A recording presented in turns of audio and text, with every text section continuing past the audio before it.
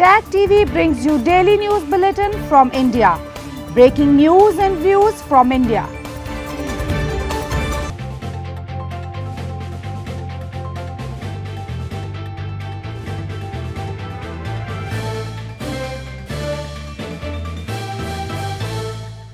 Good evening, welcome to South Asia Newsline. I'm Skyrim Zimik. Here are the top stories we're tracking for you on Monday, the 29th of June. India-Bhutan ink agreement for joint venture hydroelectric project.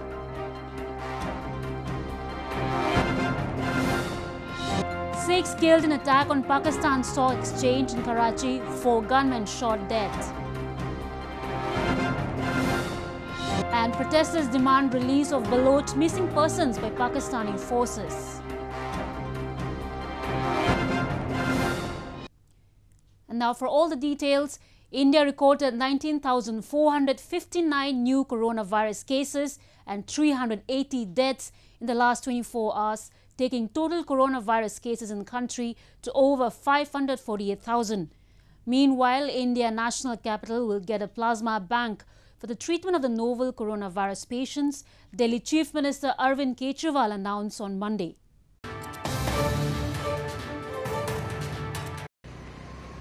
Delhi Chief Minister Arvind Kejriwal on Monday said that a plasma bank will be established in the national capital to help treat COVID-19 patients. The plasma bank will be set up at the Institute of Liver and Biliary Sciences in Delhi, and anyone who needs plasma will need a recommendation from a doctor, he added. Kejriwal pointed out that the central government has allowed plasma therapy in Delhi government and private hospitals. The convalescent plasma therapy aims at using antibodies from the blood of a recovered COVID-19 patient to treat those critically affected by the virus. Plasma वो लोग दे सकते हैं जो अभी corona जिनको हुआ और वो ठीक हो गए, जिन्हें कोरोना हुआ और वो ठीक हो गए, उनके खून के अंदर एंटीबॉडीज बनती हैं जो उन्हें कोरोना से बचाती हैं।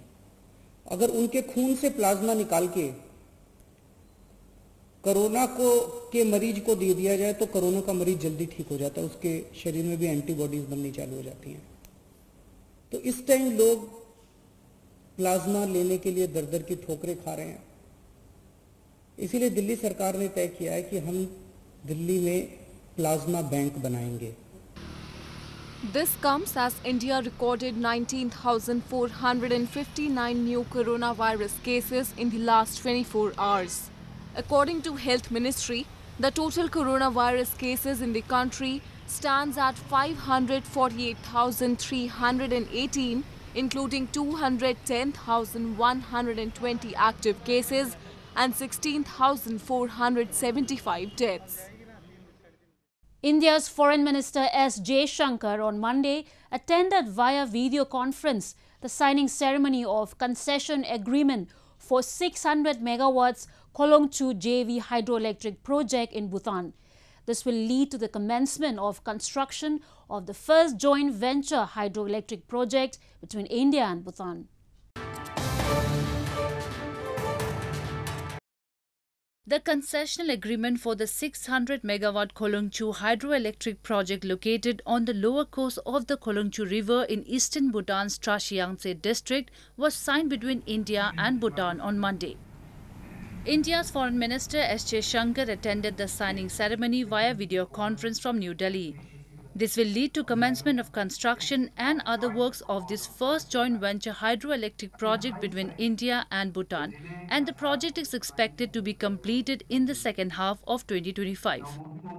Both Jaishankar and his Bhutanese counterpart Dr. Tandi Dorji emphasized the importance of hydropower development as an important pillar of mutually beneficial bilateral economic cooperation. This is the first ever joint venture project, as was noted, to be implemented in Bhutan.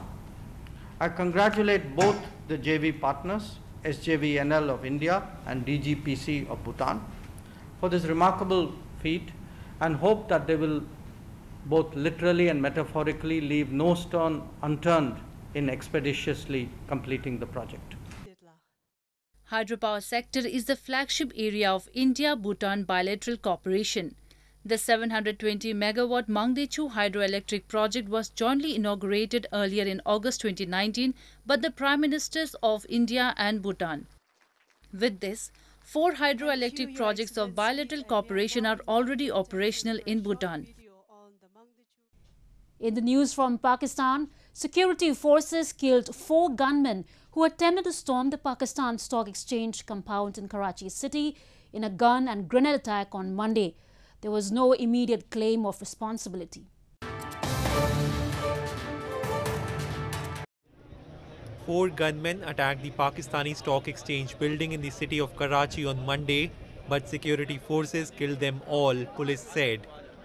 2 other people were also killed, the military said, adding that the security forces were conducting a sweep for any remaining attackers. The gunmen attacked the building, which is in a high security zone that also houses the head offices of many private banks, with grenades and guns, said Ghulam Nabi Memon, chief of police in Pakistan's biggest city and its financial hub. The gunmen initially threw a grenade at security men posted outside the stock exchange compound, then opened fire on a security post. The 4 were killed when security forces posted there responded. There was no immediate claim of responsibility. Meanwhile, the Pakistan Stock Exchange did not suspend trading during the attack. Moving on, protests were held on Sunday in Balochistan and Germany against the illegal detention of Baloch political activists by Pakistani security and intelligence agencies.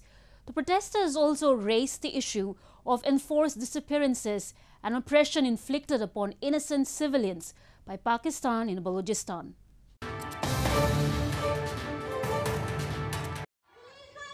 Demonstrations were held in Balochistan as well as in Germany on Sunday against the illegal and forceful abduction of Baloch political activists and intellectuals by Pakistan's security and intelligence agencies. In Balochistan's Quetta city, demonstration was held by Voice for Baloch Missing Persons, a non-governmental organization which demanded the release of hundreds of missing persons, including Dr. Deen Mohammed Baloch, who was abducted 11 years ago. Similarly, the Baloch National Movement, a pro-independence party of Balochistan, also held protests in Berlin to mark the 11 years of Dr. Deen Mohammed Baloch's abduction. The protesters raised the issue of abductions, oppression and gross human rights violations inflicted by the Pakistani state agencies in Balochistan. Today, we are here to demand from the international community and so-called human rights organizations to pressurize Pakistan to stop abduction of Baloch political and human rights activists and release Dr. Deen Mohammed Baloch. Activists have long expressed concern over sharp rise in enforced disappearances and killings of political activists and innocent civilians by Pakistan. They blame thousands in the region have been internally displaced because of armed conflicts and army operations over the years. US President Donald Trump on Sunday said he was never briefed about Russian efforts to pay bounties to Taliban-linked militants to kill US troops in Afghanistan, blasting a New York Times report that he had been told about the rewards but had not acted to respond to Moscow.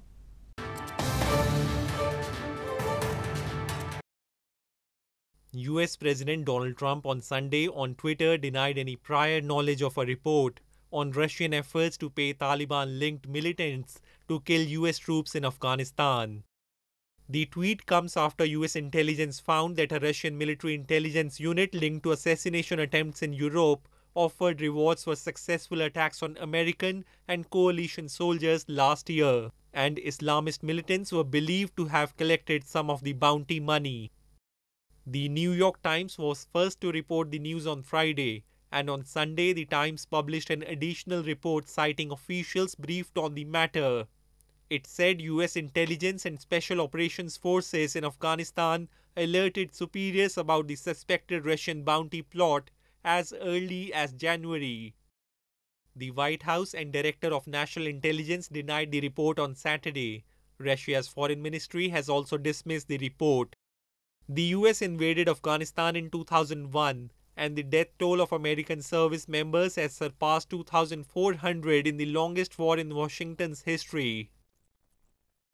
In news from Bangladesh, at least 30 ferry passengers were killed in Bangladeshi capital Dhaka on Monday when the vessel in which they were travelling sank after a collision, local media reports said. A fire service official said the boat had around 50 passengers aboard when it capsized in Buri Ganga River that runs along southwest Dhaka.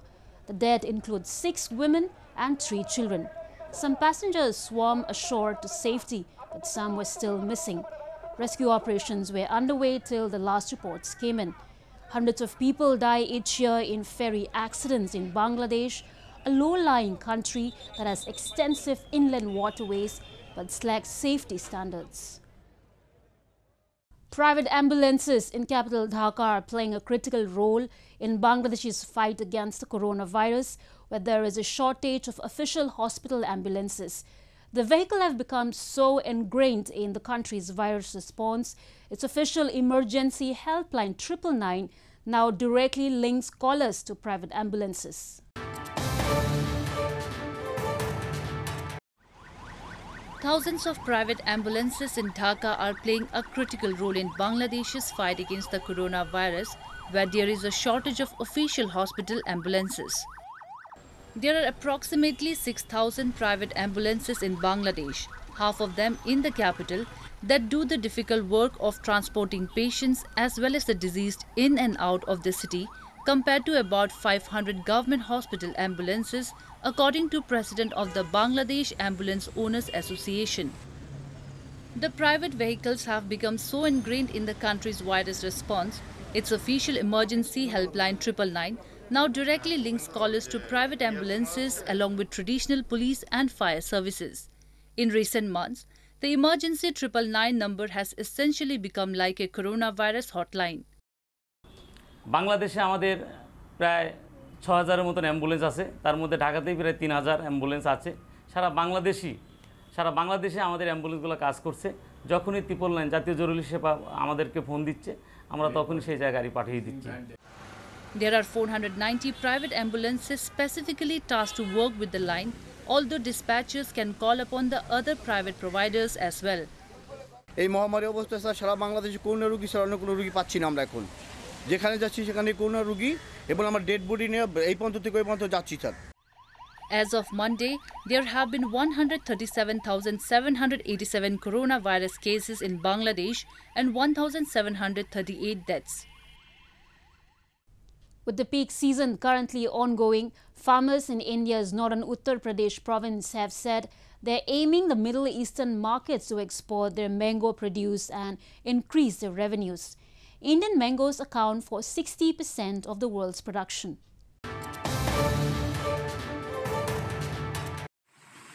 Farmers in India's northern Uttar Pradesh province have said they are aiming the Middle Eastern markets to export their mango produce and increase their revenues, with peak season currently ongoing. Indian mangoes, which account for 60% of the world's production, are in great demand and are known as the king of fruits, but exporters are yet to tap the global market potential. India, being the largest producer of mangoes in the world, produces mangoes worth millions a year. A farmer said the government has been supporting them amid the coronavirus pandemic. हमारे यहाँ का दशहरी है, लंगड़ा है, चौसा है और others varieties हैं। अब उसको प्रमोट करने के लिए हमने काफ़ी मेहनत की है और सरकार ने भी हमारा साथ दिया, तो हमने अपनी पूरी मार्केट में मिडिल ईस्ट की पकड़ की है पश्चिमी उत्तर प्रदेश के आम के लिए। Indian mangoes are exported to many Middle Eastern and European countries from India. They're used to make desserts, juice, shakes, mousse and puri. Well, that's all we have for you from South Asia this evening. Now, viewers can watch the show on SouthAsiaNewsline.com. You can also visit us on Facebook.com/SAsiaNewsline and follow us on Twitter @SAsiaNewsline. That's all in tonight's edition. We will see you same time tomorrow. Good night. Subscribe Tag TV YouTube channel and press the notification button. Subscribe Tag TV YouTube channel and press the notification button.